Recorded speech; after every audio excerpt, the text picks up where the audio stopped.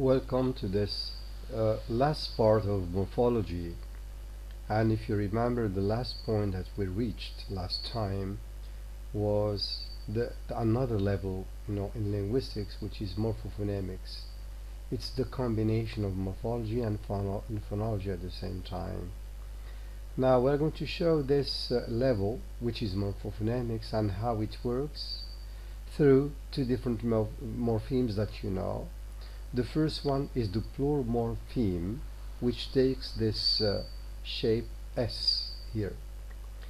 This plural morpheme in English takes different shapes, different realizations that we are going to call allomorphs. So we have got S, Z, is, or schwa and Z, is, and en and a. So it depends on words, it depends on different cases here. Now morphemes often have surface representations in different contexts. The alternate surface representations of a morpheme are called its allomorphs. One of the important goals of phonology is to account for allomorphic alternations. These are the alternations, is, s, z. And these are found to be shared between three different morphemes. The first one is the plural morpheme in English. The second one is the possessive. And the third one is the third person singular present tense. So these are three different morphemes which have the same allomorphs, which means they are pronounced in the same way in phonetic environments. Let's look at them. Glass, glasses, the plural. Glasses, the possessive s. Sneezes, this is the third morpheme, which is the third person singular present tense. Same thing here. Cat, cats, cats, meats. Here we have got s as a realization. Here we have got is or is. Here we have got z. Dog, dogs, dogs, it feeds. So three different realizations, that we obtain according to three different environments or under different conditions. Okay, so the forms is, s, z occur in different environments or conditions, and we're going to explain them in detail. So these three different realizations or alternations is, s, z. As I said, the first one here is obtained after s, z, sh, j, ch, j. The second one, s, is obtained after voiceless consonants other than s, sh, ch, because we have got the here. Z is obtained elsewhere in other contexts. So among these three different pronunciations or realizations or surface representations, what is the underlying form among these here? Is it is, s, or z? The first possibility here to say that z is the underlying form, and here we can account for the is endings with an epenthesis rule. So if we say that z is the underlying form, then it has got as a surface representation is in these contexts here, when it is after s, z, sh, j, ch, j. So here we have to account for this addition. We add a schwa here. This is what we call epenthesis rule. Here we add schwa here before z. So this rule will insert a schwa between a stem final plus strident plus coronal sound and the suffix z. So these are the sounds which are plus strident plus coronal. When we have them at the end of words and we want to form the plural out of those words, here what do? We add a schwa, we insert a schwa, and after schwa we add z here. So that's why I mean, the final, that is the plural morpheme, is pronounced as is or is. So the set of sounds plus strident plus consonant comprises these ones here, and we repeat them here: s, z, sh, j, ch, j. These are, I mean, it's a kind of natural class that we call plus strident plus consonant. Now, this epenthesis rule apparently facilitates pronunciation by breaking up clusters of similar or identical consonants. B. The occurrence of the S in forms such as cats and tops can then be attributed to assimilation of the Z to the voicelessness of a preceding consonant. Notice the word cat. What's the final sound of it? It's T. It's voiceless. Now, this Z will automatically become voiceless. It becomes S because it is found after voiceless sound. Same thing here, top. It becomes tops. We don't say tops, but we say tops, because the final sound of the word is voiceless. Therefore, this Z will be changed into its voiceless counterpart. Okay? Now, this assimilation yields a syllable coda consistent with the universal devoicing constraint, which requires that no voiced consonants follow a voiceless one in the same syllable coda. So just remember the notion of the coda, because we explained it in the section about syllable, and of course we know that within the same coda we cannot gather two different sounds as far as voice is concerned. We cannot have voiced plus voiceless one in the same coda. So here, I mean, there is this what you call universal devoicing constraint, okay, which governs, if you like, this change in here. We cannot have, for example, P followed by Z. So what do? We there is an assimilation process here. This Z becomes S because it is preceded by voiceless sound in here. Now, the forms ending in Z, of course, undergo no change because it remains itself. Choosing Z as the underlying form allows us to account for all the alternate forms of the morphemes in question with rules. Okay? Now, the second possibility, we have finished with the possibility saying that we take Z as the underlying form. Now we are going to take S as the underlying form. Here we would posit a less natural and less motivated rule than the devoicing rule we have just seen for Z. We voice S after a voiced consonant or vowel. Although Z is a somewhat less natural sound than S, the choice of Z and a very natural devoicing rule seems preferable to choosing S and a far less natural rule here.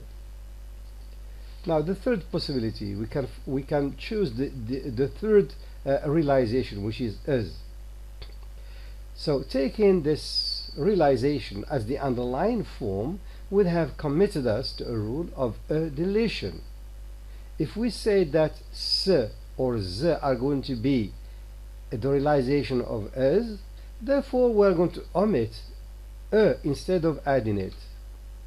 So we have to account for this for the deletion of schwa here. This sound would be, this schwa here, would be deleted except when preceded by plus strident plus consonant sound. This is what we saw before. After a deletion, a Z following a voiceless consonant would be devoiced to S, exactly as for the solution which takes Z to be the underlying form. So it's the reverse here of Z here. So we can arbitrarily take Z to be the basic form. Now, another case of morpheme alternation, here we are going to consider another morpheme. It's the past tense ending here in English, which takes the ed, the form of ed, which is I mean, if you like, pronounced in different ways. These different ways are the surface representations or the allomorphs. So the first one is ed, the second one is the third one is t. Okay. Now in examples like padded, tended, here we have ed. Here we have got picked, missed. Here we have got this realization. Here penned, panned, lived, we have got this realization, the. Now let's look at their environments where they occur. So we have got ed after t or the. In verbs where we have got the last sound t or the, I mean that past ending is pronounced as ed. This is what we have got here, tended, padded. Now the second realization t, it's obtained after voiceless consonants other than t. Now the elsewhere in the other contexts apart from these in here. Now let's choose again arbitrarily the as the underlying form and then posit rules to account for the other forms. For verbs ending in voice sounds, we need no phonological rule to account for the past participle forms. Okay? Verbs such as bang, rob, for example, become banged and robbed. Here there is no change, simply through the addition of the. Okay? Now for verbs ending in t and the, such as pat and add, okay, these cases are subject to an epenthesis rule which inserts a schwa in contexts such as this one here, between t and the, between the and the here. Again, breaking up clusters of similar or identical consonants here. Okay. Now, for verbs ending in voiceless consonants other than t, however, the addition of the de suffix results in an impermissible sequence, which means a voiceless obstruent followed by a voiceless one. This is impermissible. Now, the de endings of forms such as work and the and zip and the are therefore changed to t. This the here is changed and the here is changed into t because the preceding sound is voiceless here. Okay, so these I mean this I mean, if you like, realization is obtained because it is found after k and p, which are voiceless. Okay, it's changed to t by assimilation to the preceding voiceless sound. Okay, now let's talk about other alternations. So if you like, the alternation of the suffixes are attributed to the phonological nature of the stems to which they are attached. They are phonologically conditioned. Some allomorphs cannot be accounted for phonologically, that is, they are morphologically conditioned. So these are I mean the other kinds of allomorphs that we are going to see here. So for example, the plural morpheme in English has several morphologically conditioned allomorphs. For example, ox becomes oxen, child becomes children. So we have got this en here. It's another kind of realization of the plural morpheme in English in some words. We have got other examples. We have got the word medium, this is the singular, criterion, the singular. It becomes criteria, you know, for criterion.